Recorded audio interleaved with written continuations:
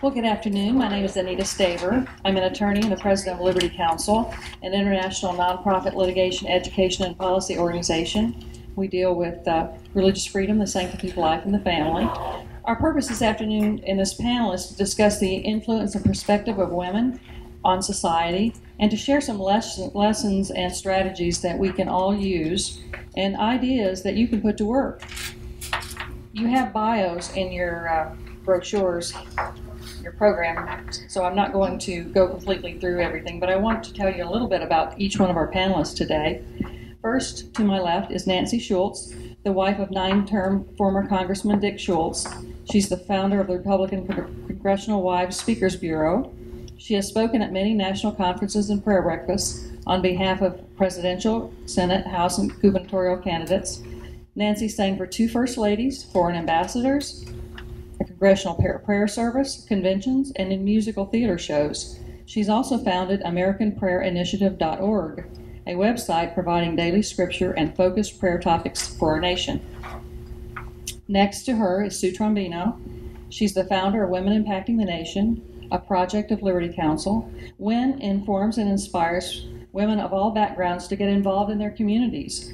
Growing up overseas in South America and overseas in other locations gave Sue a deep appreciation and love for our country and for the Judeo-Christian principles upon which it was founded. Sue is also on the board of Liberty Counsel Action. Corey Capel is a special assistant to the president of Florida Family Policy Council.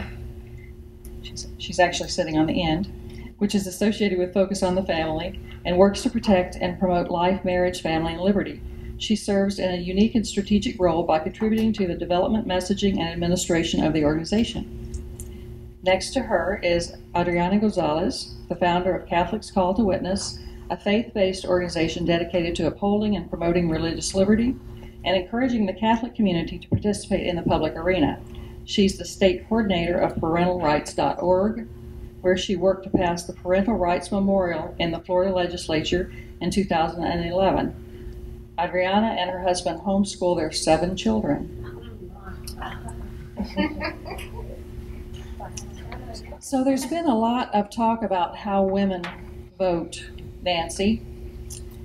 What is the impact of women on our national elections? What has it been, and how can we have a greater impact on elections in the future?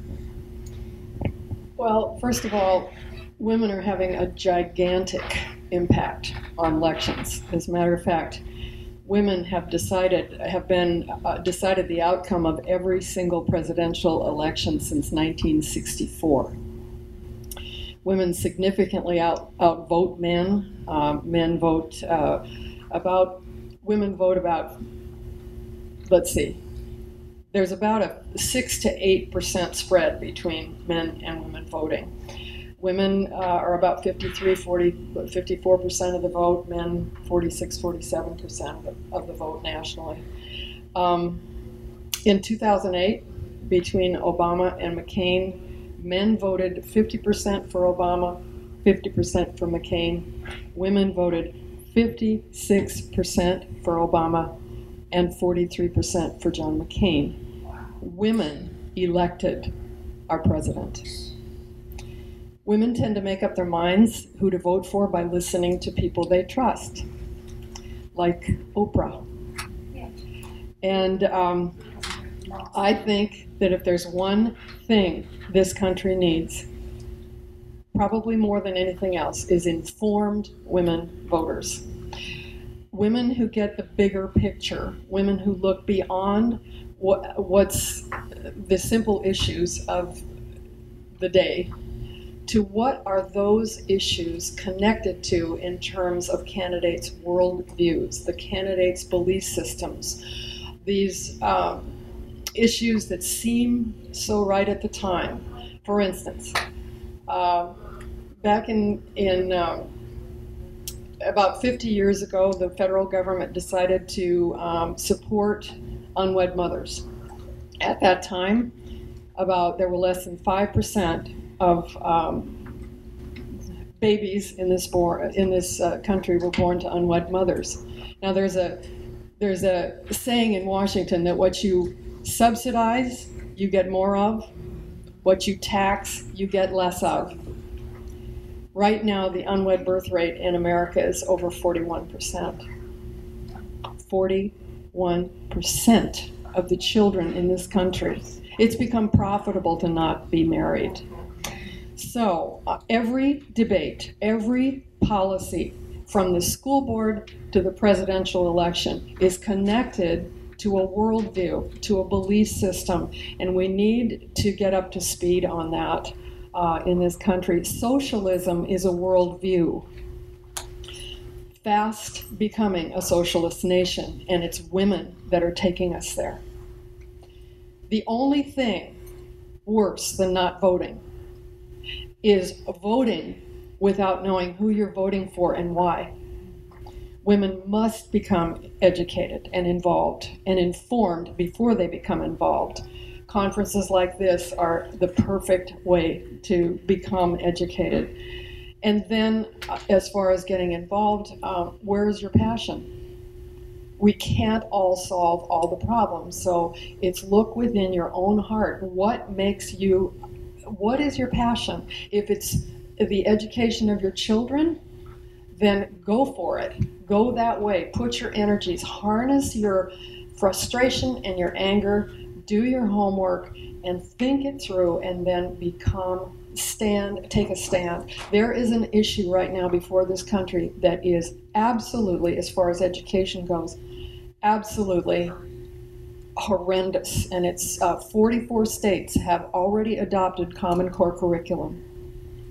If you don't know about this, if you've got children, if you have grandchildren, Texas refused it, and the billions that went with it. Texas said, not in our state. You're not coming in here with this Common Core curriculum. It goes through every single solitary subject, from math to history to all it really is very thinly disguised socialist propaganda. Now, Florida has the Common Core curriculum now. Yeah. And some states are actually backing out of that. That's because as we learn, it's starting to percolate up. I belong to Ginny Thomas and I, Clarence Thomas's wife, started a group. A coalitions of conservative women's organizations, all of whom are connected to one another with social media, and we're going all out on this particular issue. I mean, we're blasting this across the country, and it's starting to take hold. I mean, people are starting to go, hey, what's this? And it's just critically important for the future of this country. This Common Core curriculum, I don't want to overstate this, but I don't want to understate it either. It could very well be the, what do you call that? The nail in the coffin of this country. A tipping point.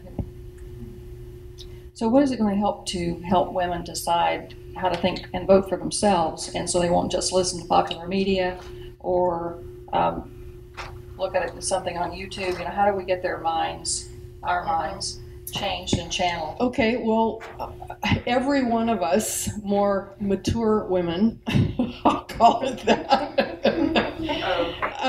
can help. As a matter of fact, younger and unmarried women tend to vote left.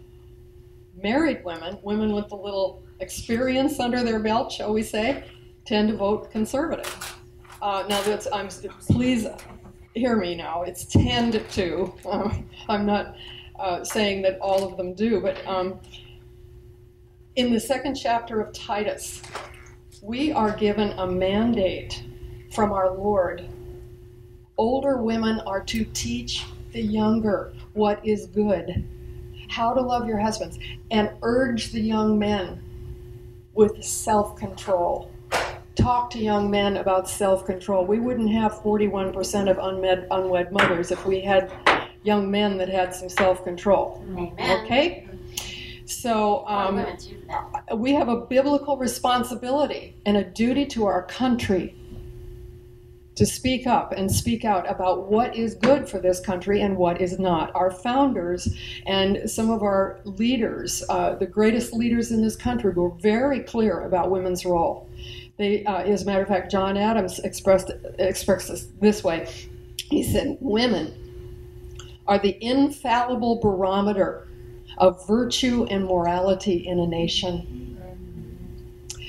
Daniel Webster said, listen to this one, "The promulgation of sound morals," and what are morals? The difference between right and wrong, good and evil. I mean, that's all it is. The promulgation of sound morals is a woman's contribution to the preservation of a free government. What these great leaders were saying is that the underlying strength of our very freedom and our very government is dependent upon what women have to say about what's right or wrong. And how can we get up to speed? We just need to get up to speed, and then we need to,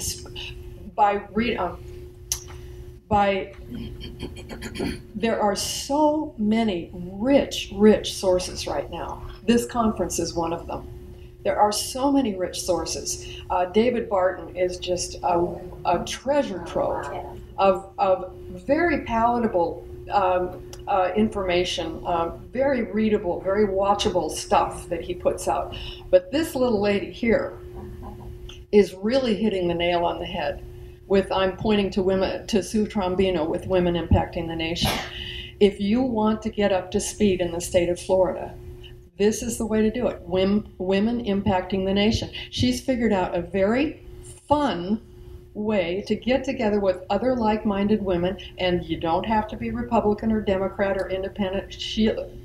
Anybody's welcome to come through the door. Well, she'll be talking about it, so I won't go on and on about it. But this is the key. It's the answer to becoming informed and educated. And there are websites about voting records, about the belief systems.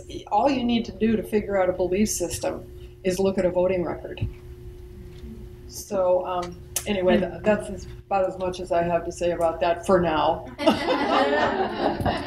Well, speaking of morality and government and what we don't have in many cases now, Corey, after this last election, we've all had people come up to us and just act really disheartened and to say, don't know if I'm even going to vote anymore. And, what do we say to encourage people to let them know this is not the end, this is just the beginning, don't give up?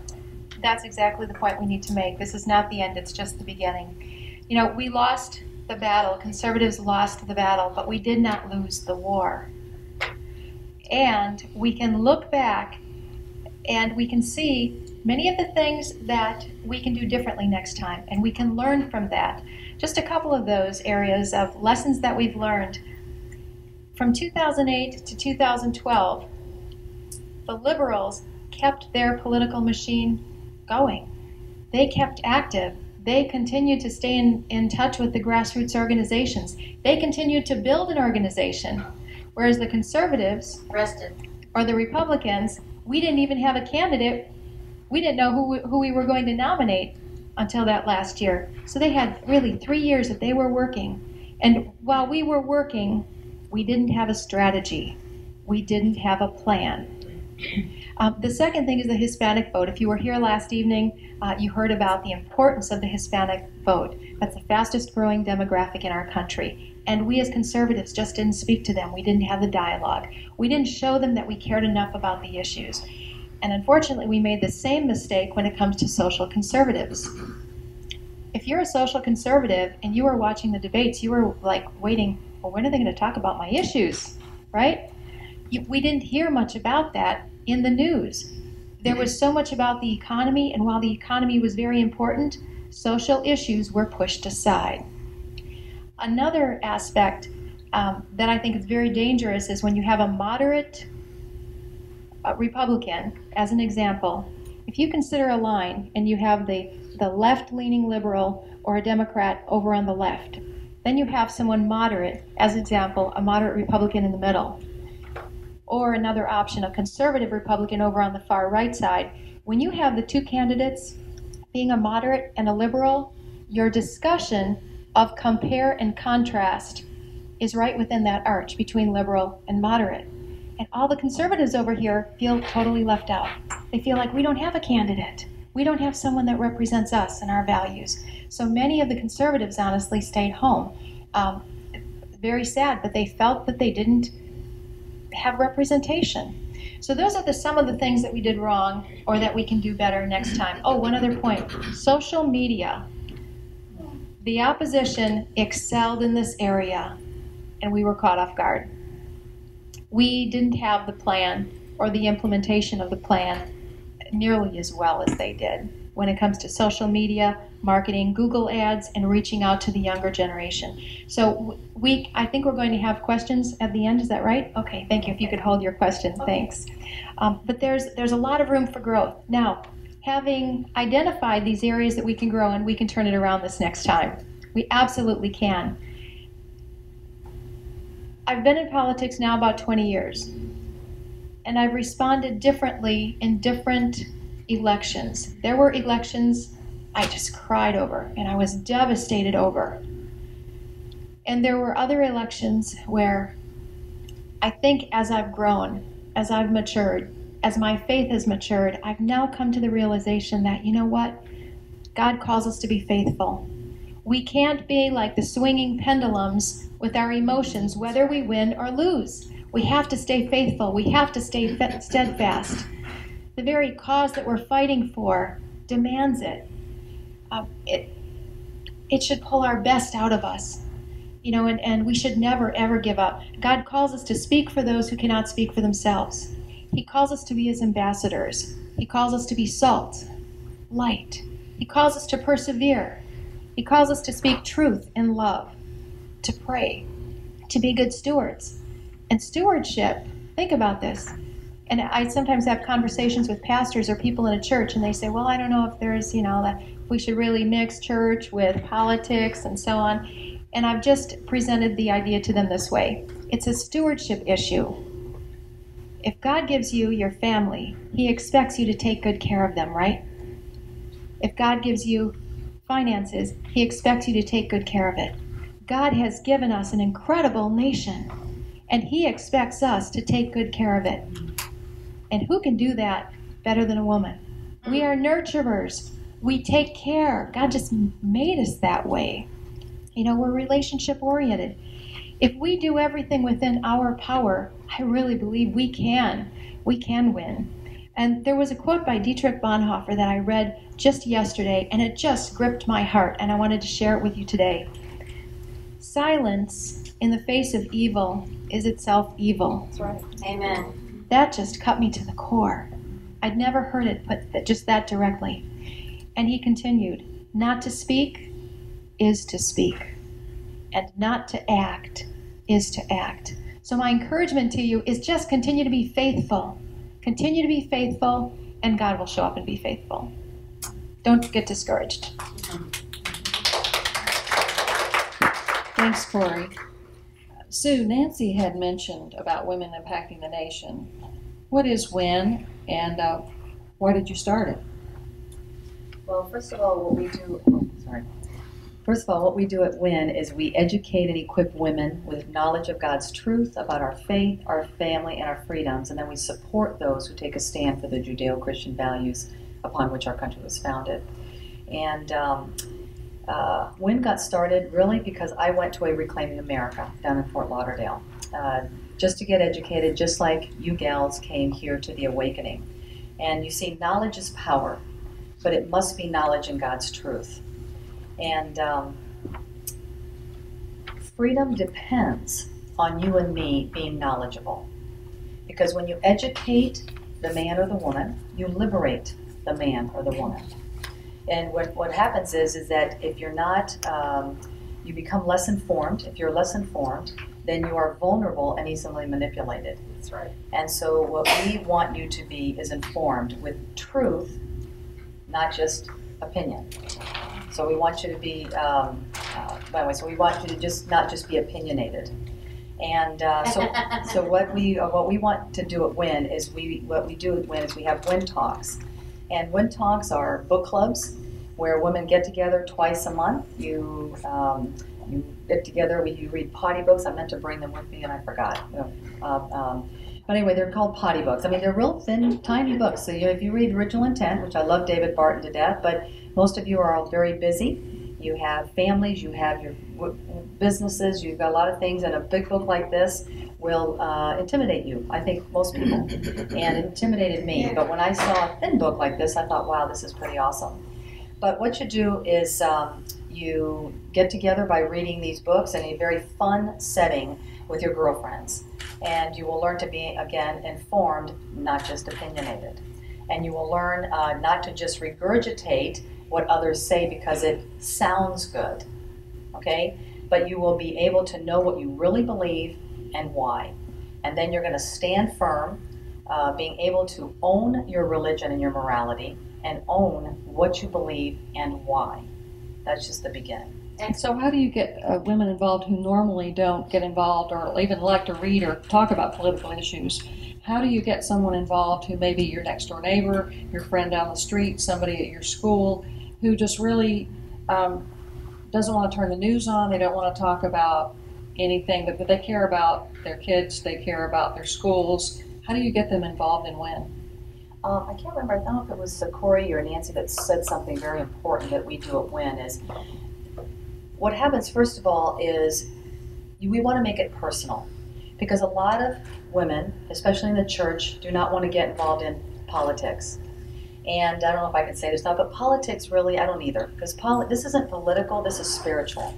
And politics is, poly means many, and ticks is bloodsuckers. So we don't want to get into that. I'm just making this fun, okay. I don't know, anyway, you can cut that out if you want. But the point is that what you want to do is make it personal. So you ask questions. You see, people don't care how much you know until they know how much you care. And so what we do at WIN is when you come and we get together at a WIN talk, it's just a book club.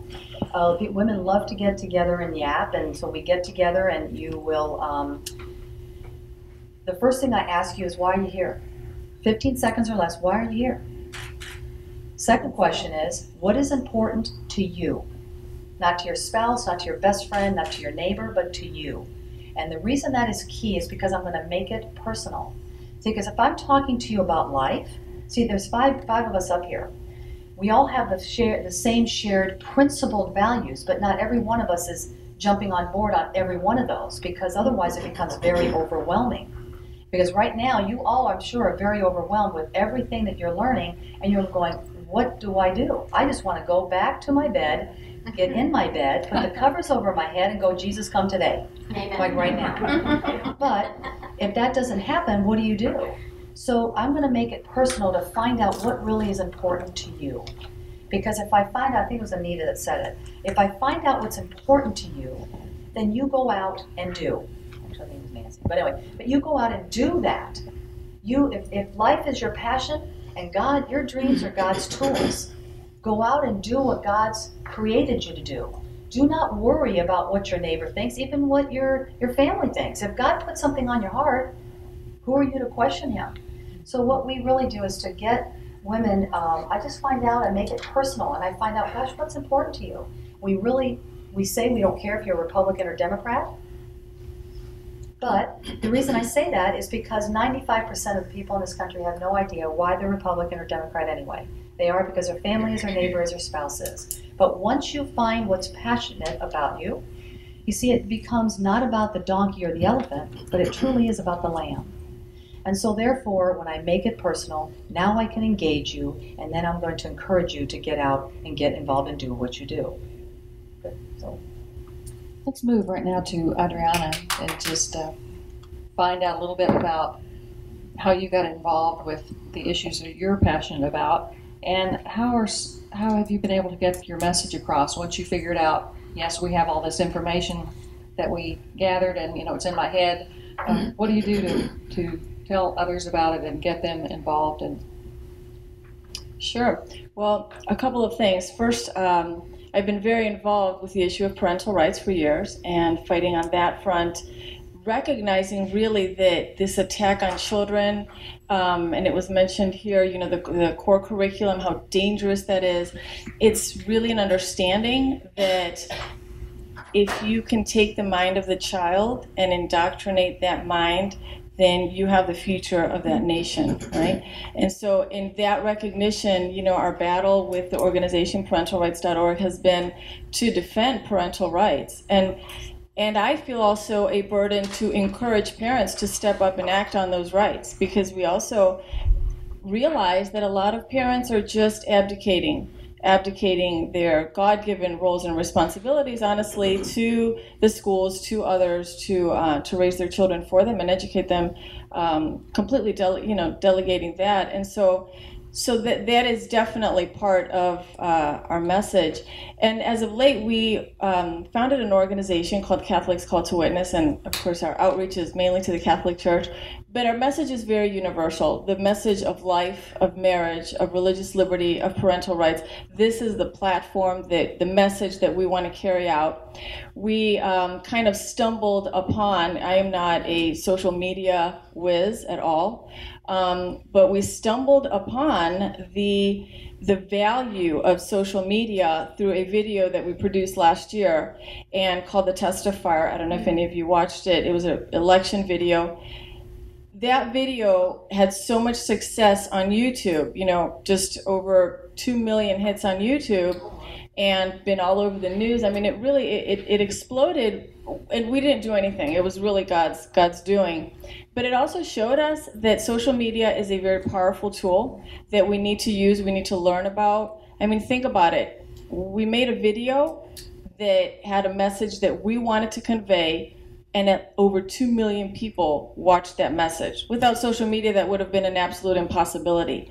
So we need to learn about social media, and I'm just beginning to learn, but I've definitely learned that it is worth learning, because the value of it to send our messages out and to all the people who then resend and repost and this is very important, very valuable, and it also reaches a younger crowd. Corey mentioned that we need to reach the young people, because there's a complete understanding of that on the left. We need to understand that as well and really reach out to our young people. We are also, in order to get the message out, we recognize that social media is a tool, though, but it is not the end. It's not the end of our human relationships. Really what we need is the one-on-one, the evangelization, the fellowship that is as close to human contact as possible. And so what our organization is launching now is a project to form groups in churches. And the goal of these groups is an outward evangelistic witnessing, going out into the community and being active in all areas, in the political arena, as well as in just serving, in praying in front of abortion mills, and on, doing all of these activities. That is the goal, but we need to understand that the goal is reached through prayer. And so very foundational, I think that Sue was mentioning, there's sometimes a disconnect even in the church between, okay, well, we do just church things. They do political things. Well, no, because our faith leads us to action. Our prayers, the Lord says, okay, now get up and go. How pro-life are you? Are you willing? I'm not saying to you, but just in general, how pro-life are we? Is it just a voting every 2-4 years, or is it something that carries us to act and to be out there willing to do what the Lord calls us to do? So that's basically what we're doing, and to get our message out. Thank you. That's great. Social media really works, but it only works with humans. Right? So it's about human contact. And how many people do you have as friends on Facebook, it might be your children or grandchildren, that when you see them, you feel a little more connected? So you talk about, I saw that picture you posted on Facebook, I really like that. Or I followed that tweet. If we didn't have that, if we had no human contact and all we had was a cyberspace of social media, it wouldn't be any fun. But I can come up and I can say, I remember you, I've seen you on Facebook, and it helps keep connected. So I think it's all about learning social media and how to do it, but how to do it well. And you do it well only with the human contact. And I think that's what you've done, Adriana. Now, with all this information that you're gathering here at the Awakening, how do you go back and share this with other people? You don't, carry a USB around with you with the audio tape and say, here, listen to this. What is it that you can do when you get back? Corey, you have experience with gathering all sorts of information on issues. How then do you get comfortable with sharing with others with all this massive knowledge that you gather? That's a good question, and I think we become comfortable with what we're going to talk about when we're familiar with what we're going to talk about. For instance, if we have plans, what is today, Saturday, you might have plans to go out with your friends this evening, or maybe meet people tomorrow after church. You don't plan what you're going to say. Your conversation comes naturally because you talk about what you know, right? So my encouragement to you would be to become informed. Now, I debated about sharing this with you, but I'm going to. About 20 years ago, I was the most uninformed person you've probably ever met. I was in my early 30s, and I thought, well, what prompted me was I heard everybody whining and complaining about government, and I heard all of this on the news, and I thought to myself, I've been so busy with my own life, I don't even have an intelligent opinion. And I confessed that to a friend, and she said, are you Republican or Democrat? And I said, I don't know. And she said, well, are you conservative or liberal? And I said, well, I don't know. I said, what are you? And she said, oh, I'm Democrat. I said, well, okay. I said, how do you think I find this stuff out? How do you think I get more informed? And she said, well, she said, why don't you call? She said, I think they have meetings. She said, I'm not that informed, I just vote. But she said, I think the different parties have meetings. Well, no, she wasn't that informed. She didn't say she wasn't that informed. Let me correct that. She said, I'm not that active. Sorry about that. But so what did I do? This was before the days of the internet. I went to the Yellow Pages. Anyone here raise their hand if you remember what the Yellow Pages was? Right. Okay. So I went to the Yellow Pages. D was first, so I called the Democratic Party, and I said, I'm interested in finding out more. What do I do? And they said, oh, we have monthly meetings. I said, oh, that's great. So I put it on my calendar, the time, date, the place. And then I followed my finger down to the R's and found the Republican Party. And I called them and I said, I'd like to find out more. I said, how do I get involved? And they said, oh, we have meetings. I thought, oh, they both have monthly meetings. I had no idea. And so the first meeting was the Republican meeting. Well, actually, I called first, and they said, oh, we have Young Republicans. I said, Young Republicans? What does that mean? Is that like a third party? And she said, no, it's just Republicans, but a certain age group. I said, well, that's great. I'd like to find out more. Told me the time, date, place. I showed up by myself, walking in, had no idea what to expect, but they welcomed me, and I just sat in the back and listened. And at the end, they asked me if I had any more questions, and I said no, and I said, look, I'll just be honest with you. I don't know if I'm a Democrat or Republican. I'm just learning all of this. And they said, okay, well, where do you stand on the platforms? And I said, what's a platform? I'm just being honest, okay? But here's what I did. They said, well, if you, what's your address? We'll pop it in the mail. Or if you'd like to come to the next meeting, we'll print them both out and we'll bring it to the next meeting. And so I came to the next meeting, and I looked at it. I looked at both of them, and I thought, oh, well, I'm clearly more to the right. I'm clearly more conservative. I guess I might be a Republican. And as I attended more meetings and learned more, it was like, oh, yes. Now, that just happens to be my personal experience. But where you go with this information once you get involved is up to you, but there's so many opportunities for you to learn.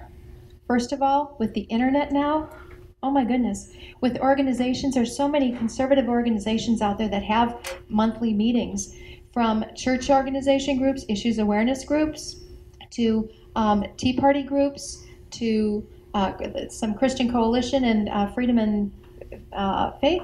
Faith and Freedom Works? Faith and Freedom? Faith and Freedom. Yes, yeah. Faith and Freedom. Works. Right. Two different ones. Thank you. I ran them together. But there's so many opportunities for you to get involved so that you can become aware and informed. When you become more informed and more comfortable with your subject, you're naturally going to share it. Right. Does that answer your question? Sure. And we start with our friends. That's who we're going to share it with first, our family and friends. And we also want to share it with the next generation. Nancy, I know you've been talking about trends. And what kind of trends are we seeing with the millennials? And how can we impact our youth? That's the next generation of leaders. Yeah. Well, this isn't good news. The Pew Foundation, the Pew polling company did a survey with youth 18 to 29 years old recently. 49% of the youth of this country have a positive view of socialism. That's what they've been taught. 43% have a negative view. 47% have a negative view of capitalism.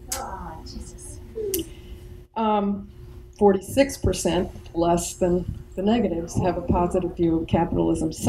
What's happening here? Indoctrination. Right. What happened is about 50 years ago, in the early 60s, the Supreme Court, in all its wisdom, fell for a line, a misinterpretation of a unconstitutional principle called the separation of church and state. And they dismissed the Bible and prayer from schools. Well, what happened is that the left walked into that vacuum with a new, what we threw out, though, let us not forget, has been the gold standard for character development in this country since the day the Mayflower landed. So we threw out the gold standard. And then we adopted a thing called the self-esteem movement that has taught generations of children now, who are now voting adults, that they have rights to rewards they have done nothing to earn. Everybody gets a prize, whether they work for it or not, perfectly setting up the entitlement mentality that we're dealing with. Now, I used to work, I used to know a renowned psychologist, and it was the largest group of treatment centers in the country at the time, Minirth Meier, some of you might be familiar with it. Dr. Bird, who ran the Washington, D.C. clinic, told me that he can take an addict of a falling down gutter drunk and work with them. What he said they do not have success with is a patient that comes in with an entitled attitude. He said that's almost impossible to treat. We have a huge, huge problem in this country with an entitlement mentality. So if you're speaking with someone under the age of 40, you cannot assume that they have any frame of reference to the true, historically faith-based founding of this country. They don't know. They haven't been exposed to the scriptures unless they've received it at home or in their churches. So you cannot assume that the Bible carries any weight with the younger generation. As a matter of fact, they're surrounded by a culture that mocks the Bible, that mocks believers. So we have to be very, very sensitive to that. And we have to be winsome. We will never browbeat anyone into coming to our point of view. We have to be so secure in what Lori was talking about, what we're all talking about. So secure, and it does come because we were reared in freedom and faith. Most of the folks in this room, the kids have been reared in freedom to the point that it's just taken for granted. You know, it's just a way of life. They don't know anything different. So it's not we get it. We get it. My father fought in the Second World War. We understand that there's a real threat alive here. And the other thing, I'm kind of getting off on a tangent, but you might remember when Nikita Khrushchev, I was a little kid, and all the adults in my environment were just horrified with the fact that the leader of the communist world took off his shoe at the United Nations, banged it on the podium, and said, "We will not defeat you, Americans, with guns and bombs. We will defeat you. Your grandchildren will be communists. We will bury you." Right. Try to find that on the internet right now. It's been scrubbed. Okay? This is what we're up against. We have got to take responsibility in our own families, in our own communities, to make sure that we teach the young. But we have to understand where they're coming from. Like St. Paul said, I become I'm a chameleon or something that he talked about when I'm with a farmer in Rome. Yeah, when I'm in Rome, whatever. May I ask you a question? We're going to take questions in about 5 or 6 minutes. Okay. She's dying to ask a question. We'll make sure everybody gets a chance as much as we can until 3. And we definitely have to be concerned about our youth, and we definitely have to train our own children. And we definitely have, concerns about our neighbors' children. We can take our own kids out of school, but we can't necessarily do anything about our neighbors' kids. But we can invite our neighbor to a WIN talk, and then, I know you, Sue, you do have people that are young people that come to your WIN talks. What is interesting to them about what you're doing? I see you have your stack of books. What interests the young people in what you're doing? I think the most important thing, because sometimes when you get kids, they're not going to want to read a book, but if it's a thin book, a potty book, you see this here? It's a potty book, very thin. You can read that. But you know what I think most? I think our children, and I'm speaking, I have a son, anyway, big family on my husband's side. But I think that our kids, and I think our nation is looking for people, women, that their yes is their yes, and their no is their no. Hallelujah. And you know what? But let me ask you something, and I'm going to stir the pot. That's what we do at WIN, is I stir the pot and I get you to think. But if you expect others to have that their yes be their yes, and their no be their no, are you being that woman? Are you being a woman that is standing with courage and conviction? Because we encourage you to stand up and speak with courage and conviction, with confidence, but without compromise. But you're not going to be able to do that unless you know what it is that you believe and why you believe it, and where are you willing to draw a line in the sand. And I believe that our kids, when you were younger, I don't know about you, but I grew up overseas. I'm from Venezuela. My father was a Marine and worked for Standard Oil and all that. But my father, I knew that my father, his yes was his yes and his no was his no. And you know what? There were times when I was 13, 14, 15 years old, I did not like my dad because he said no. And you know what? I'll never forget a handful of years ago sitting on the stoop with him and saying, "Dad, thank you." Because kids are looking. I used to run camps for 400 and some odd kids. And I'm telling you, they are looking for the parameters. They need parameters. And they feel safe within the parameters. They do not feel safe anymore. So are you willing to, first of all, do you know what you believe? Do you know why you believe it? Do you have the courage of your convictions to draw a line in the sand? And it says, and also without compromise. You see, the Lord says, "My word is not void of power. My people are void of speech." But we must do it in love, because you're never going to bring them to our side if you're emotionally driven. If you go out and you let your emotions dictate you, if you let your emotions guide you, then we're in trouble. So be firm in what you know, and once you know that you know that you know, you're going to be fine.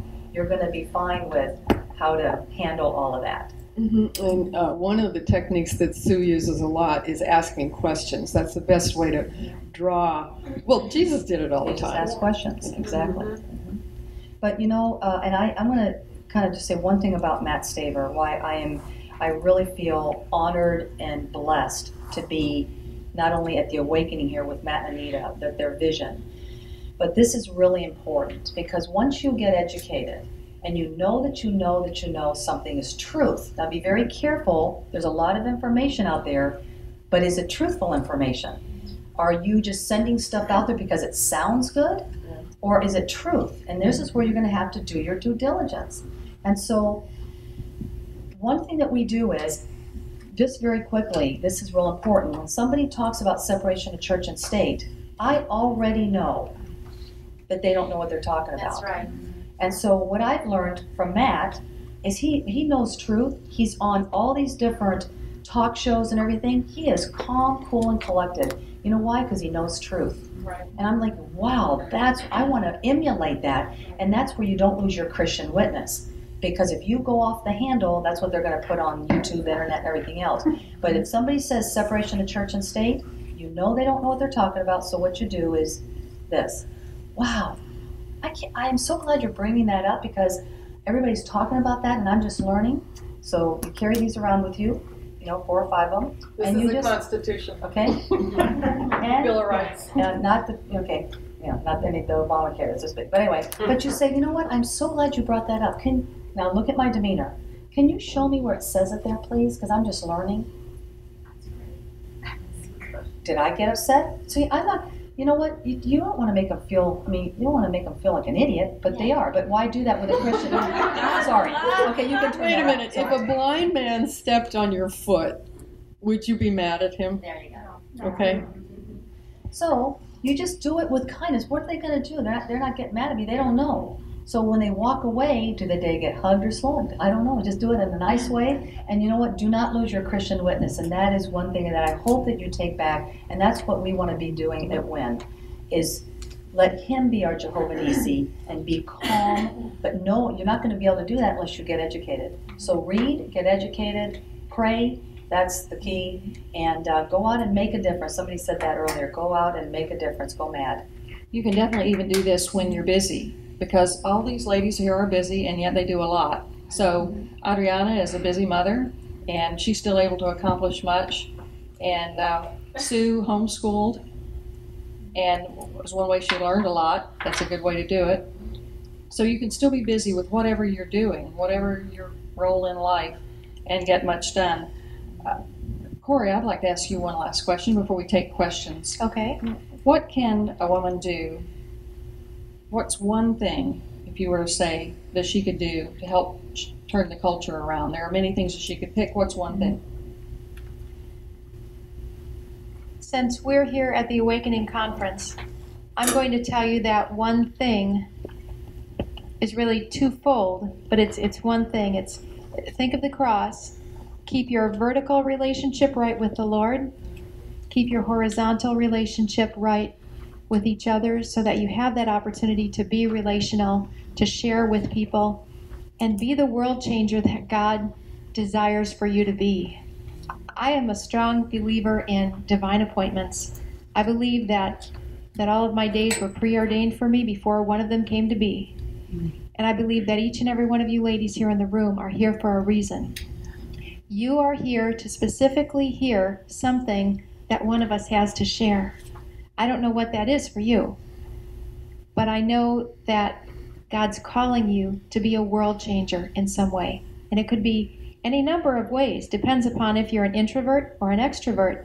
But please keep this in mind. As the body of Christ, we don't all need to be out there in the forefront with a microphone. I was very humbled to have this opportunity, and I needed to take a time to pray about it before I answered and said yes. Quite honestly, to be transparent with you, because I thought, Lord, I'm the least of these. Be on a panel with Anita Staver? It was very intimidating to me. With Nancy Schultz, Sue Trombino, Adriana, I really had to pray about it. But then I really did. But then I remembered in Isaiah when the Lord said, who will go for me? And I remembered about 10 years ago, and I'm getting tears in my eyes, about 10 years ago, I said, I'll go for you. I'm just me, Lord. I'll take the trash out. I'll do whatever I need to do. I'll get involved. And I did, and I became more knowledgeable and more aware. But my point is, if God can use me, he can use you. But the key is to keep your vertical relationship right with the Lord first, because that's where you'll get everything you need. I don't need to say anything more to this group, but then keep your horizontal relationship and share what you know with others. Thank you, Corey. That reminds me that we need to be very careful when we say, the Lord, I will go where you Cynthia, he sent me to law school when I said that.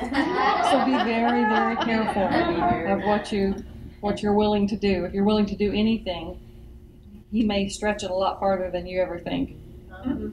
Let's open it up now for, before we go to questions. Nancy had reminded me that nothing can be done without prayer.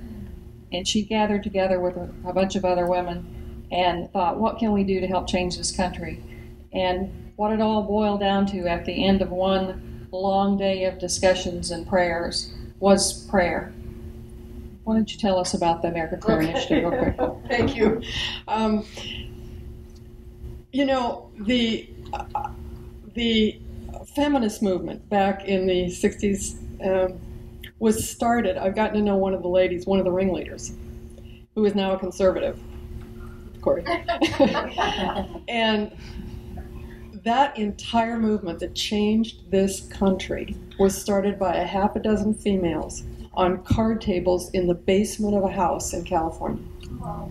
And they changed the country. Yes. They started a movement very strategically. They knew what they were doing. So that was our inspiration. If they did what they did, could we not do something similar?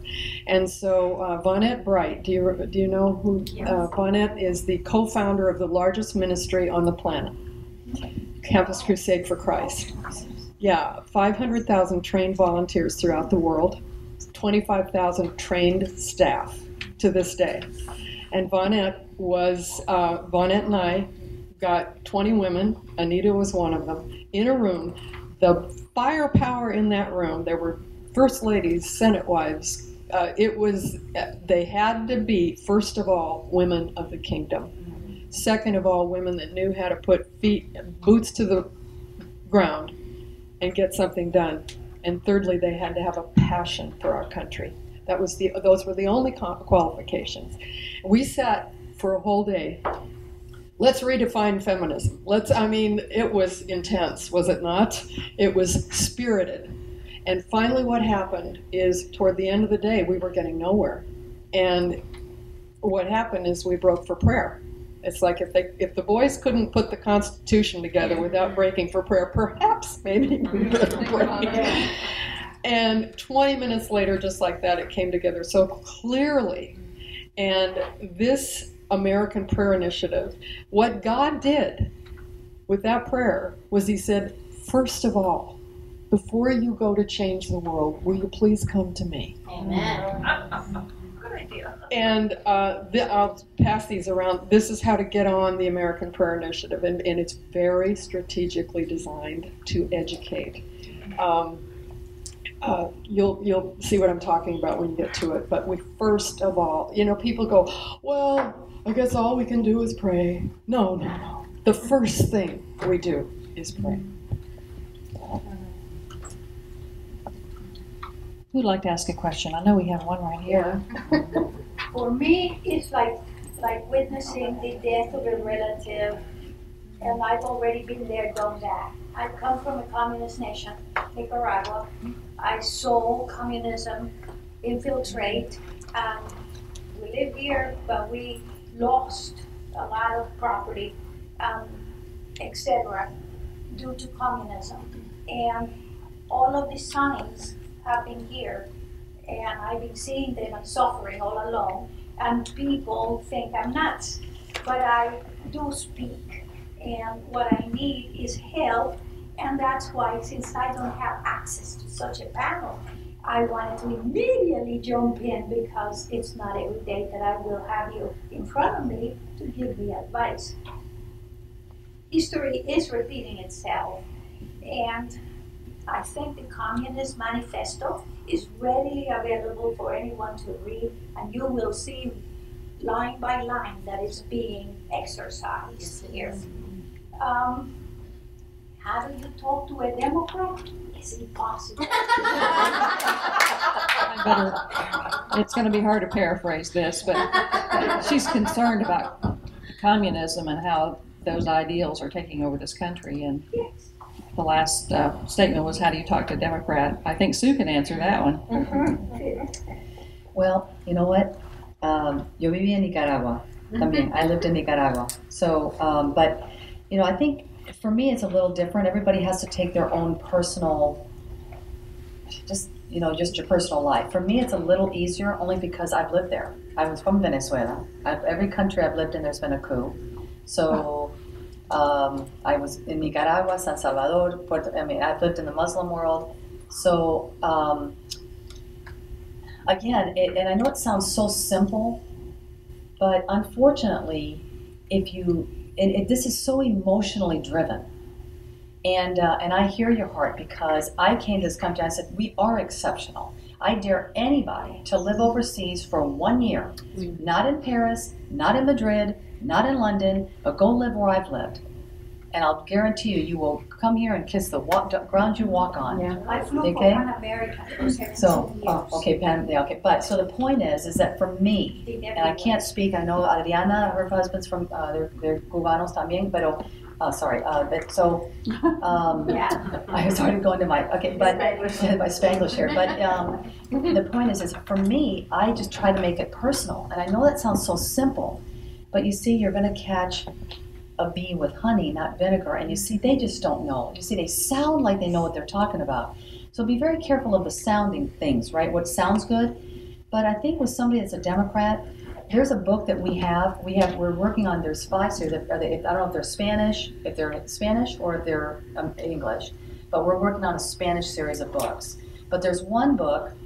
It's called Politics. The Take Back America book by Matt is brilliant. You need to get that book. That is the first book. It's not in this packet here, but that is the first book. And really, the series of our books are really brilliant because they will answer a lot of these questions that you're going to ask. But the Politics Easiest Pie book, that is a very economical one. But you see, how do you talk to somebody when you don't even know what they believe? So or what's important to them? So when you ask them what's important to you, now you have some sort of a ground to talk to them. Because if economics is important to them, you can say, geez, I've got this really great pie book. I want to give that to you. Politics Easiest Pie. If you want to know how we were founded, why did you come, like for Spanish, why did you come to this country? And you have to ask them that. Why did you come here? For freedom? Now, unfortunately, the Spanish, and I think Adriana or somebody had talked about the Hispanics, well, you have to understand the bigger picture where the Spanish, they think democracia. Democracia, Democrat. Yeah, that's right. They think they don't know any better because they're not learning all that. But anyway, so to really answer that question, you're just going to have to ask them, what's important to you? I know that we can agree to disagree, but can you tell me what's important to you? And then tell them who you are. Because again, it goes back to standing firm in what you believe. And I let people know I live in Boca Raton. It's the 3rd largest Jewish community in the world. And I've sat across from Jewish people and I said, you know what, I just want to let you know I'm a sinner saved by grace. I'm a staunch Christian, conservative, Frederick Douglass Republican, but it's okay that we agree to disagree. Because I'd love to know how you believe, why you believe the way you believe. So, and care about what they're listening to, what they're saying. Mm-hmm. Then it's going to take the time. It doesn't happen overnight. How do you eat an elephant? 1 bite at a time. It's not going to happen overnight, but if you take tiny steps and get to know them, and when they see, wow, she really is staying the course. I have 3 Democratic neighbors to the left of me. Oh, I won't tell you stories about that because I know we got to get off. But you know what? And please hear my heart. It has nothing to do with me. It's just God.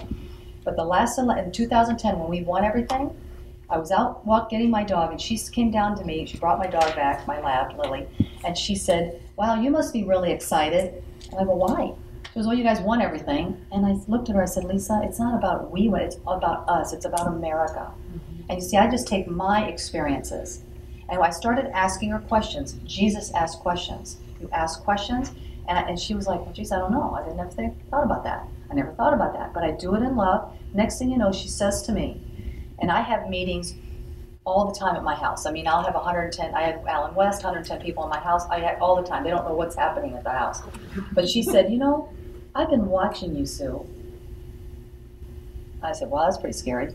And she laughed. And you have to make it fun. Don't be so serious all the time. And then she goes, I admire you. She goes, you're really making a difference. And she's a left-leaning person. Wow. And yet, I'm just staying the course. When I know they have their Obama signs on, it kills me, but I go, hi, good morning, oh God, help me. But you know what? You kill them with kindness, because the only thing, like Nancy said, is going to be prayer, but faith without works is dead. You cannot just pray. You get up and you do something that's out of your comfort zone, because if it's in your comfort zone, you're not going to make a difference. God, like Anita said, is going to stretch you, and you know what? That's where you're going to make a difference, because we can do all things through Christ who strengthens us. Hallelujah. And do something so big, it's doomed to fail unless God be in it. Amen. May I add something to that? Please, Cory. Just very quickly.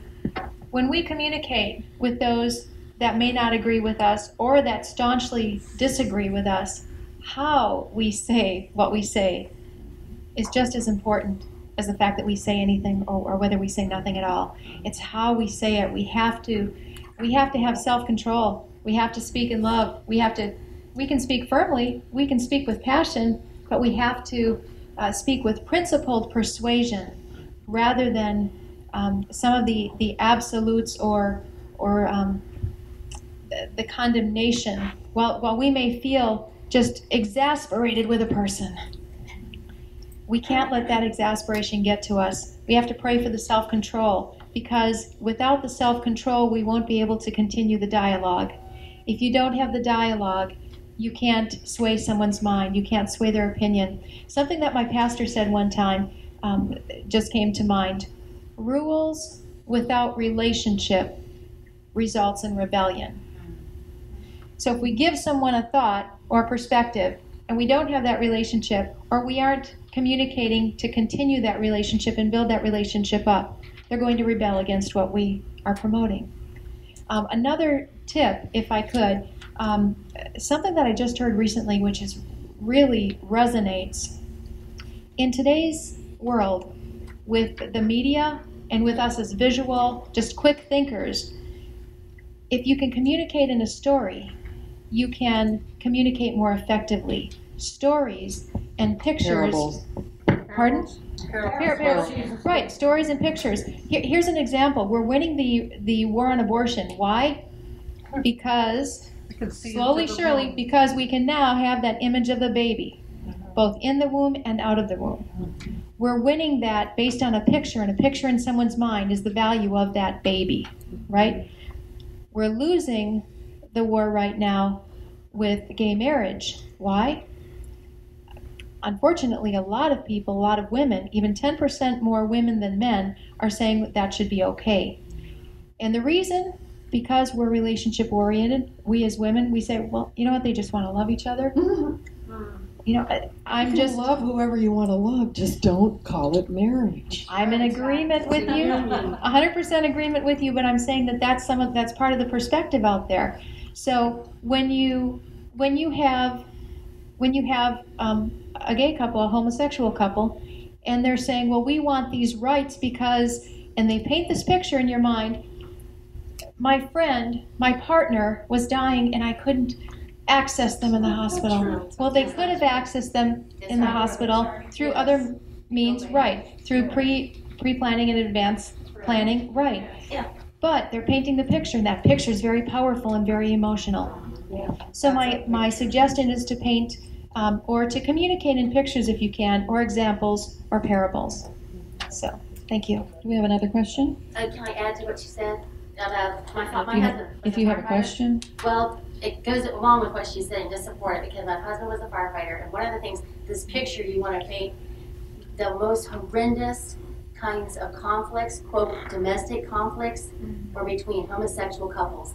My husband said that every time they would have to roll up on any kind of domestic quarrel between homosexual couples, it was terrible, bloody, awful. It is not a pretty picture. Anita, can I chime in? Yes, real please. Quick?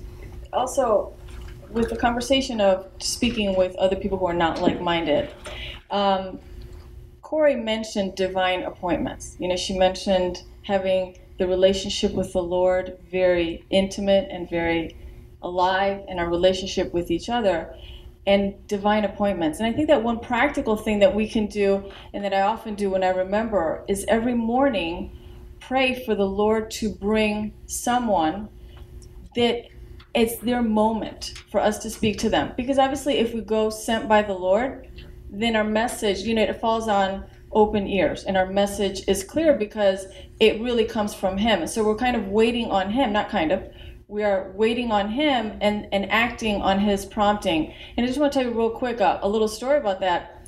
I engaged in a conversation with a woman whom I had just met, and it came out in that conversation very unexpectedly because we had agreed on so many things up to that point that she was a lesbian in a relationship, okay? Turns out, and then I at that moment, I was a little taken aback, and she saw it because we had just been so in agreement with so many of the things. And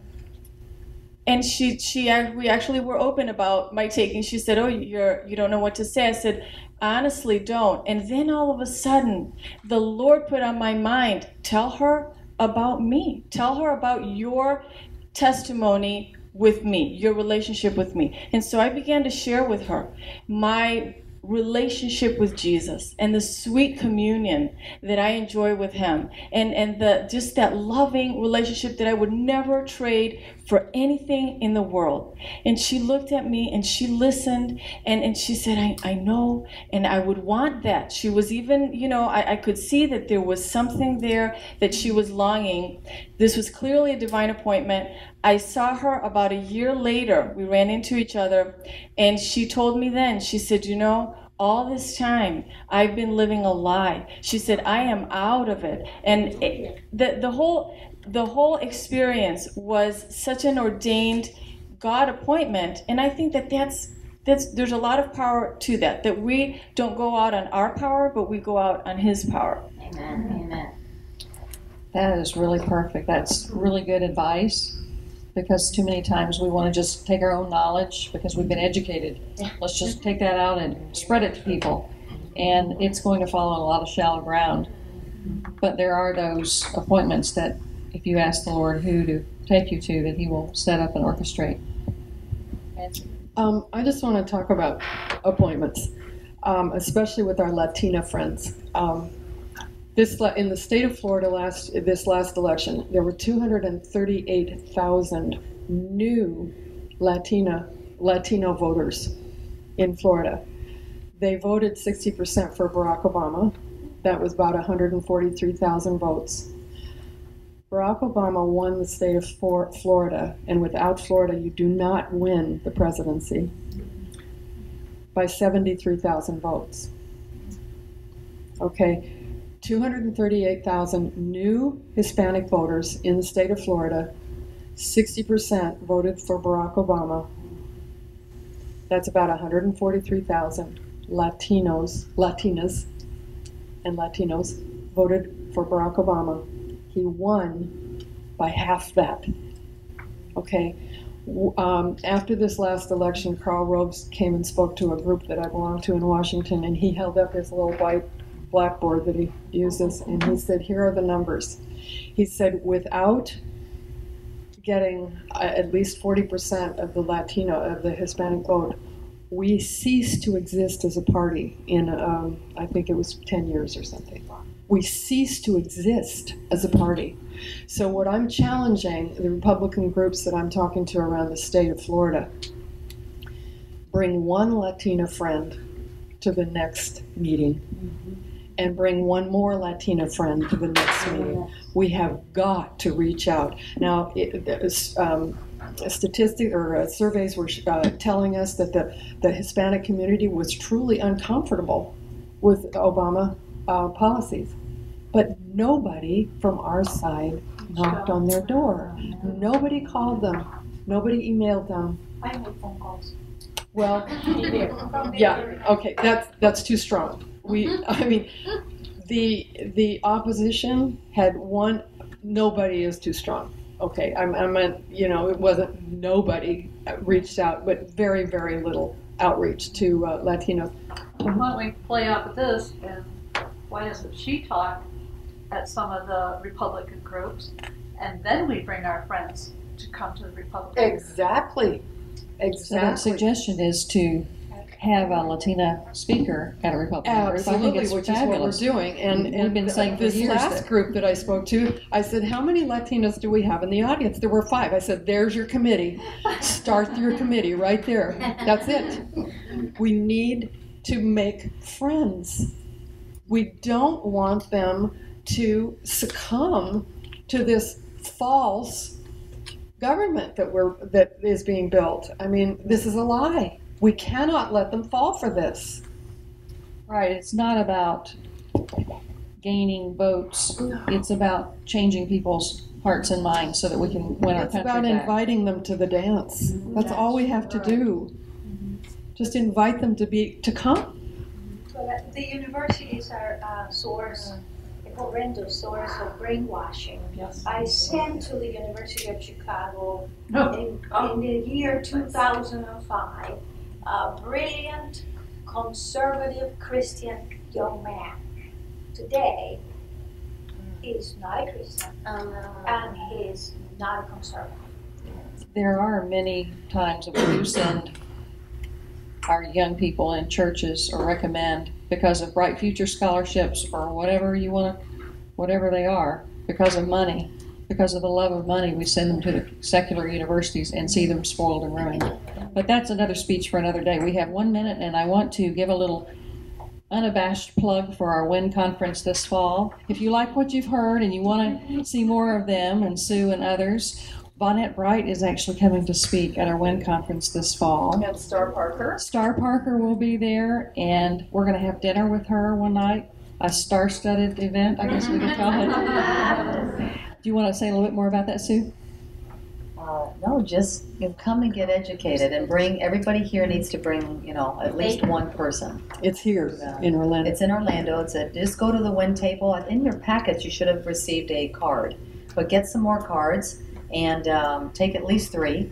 For the Trinity, and take at least 3 and bring 3. Bring 3. Don't just bring 1. Bring 3. But just get educated and.